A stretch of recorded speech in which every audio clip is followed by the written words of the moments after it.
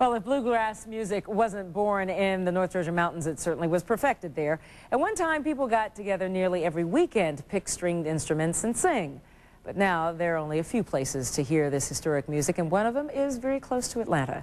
The Everett Brothers Music Barn has been giving free concerts every Saturday for 31 years. It's tonight's West Side Story. Most Saturday nights, 175 or so people will come here to enjoy bluegrass.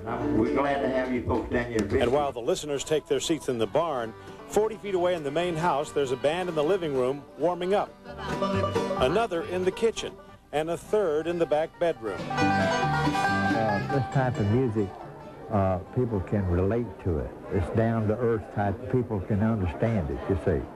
When you're up here singing a song, the people out there, they can understand what you're saying, and they can relate to a lot of it. Because it's part of their life. Right.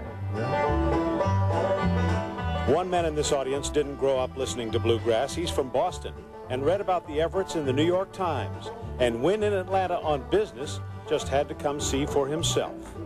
And Connie said to me, how'd you like to go out and see the Everett Brothers Barn, hear some bluegrass?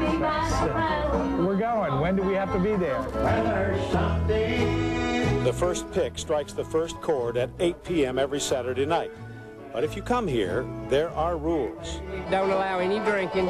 We don't allow any rude behavior because we want people to be able to bring their children and have a good time. When Mama Everett was alive, the rules were even tougher. No short dresses, no long hair, no short pants. Since they passed away, we kind of let some of those rules slide, you know. There's still no cursing or fighting or drinking, but there is spontaneous buck dancing. You can wear shorts, and the length of your hair doesn't matter much. And this fourth-generation Everett can pretty much do anything she wants, because that's Uncle Roger and Randall up there on stage. Atlanta is crowding in on Sewanee, but now the Everett brothers will tell you, let her come. We ain't changing a thing. Now, don't everyone try to go at once to the Everett Brothers Music Barn in Sewanee. It only holds about 200 people, but the music is great, the price is right, it's absolutely free. It is an incredible family outing. You'll love it. Sounds like it, and it's always room in the budget for free. Bill List went there last weekend. He stayed till midnight. He loved it. And did he do any dancing, too? Probably. We didn't get it. We should have gotten tape. that on tape. Yeah. All right, great story. Thanks, Wes.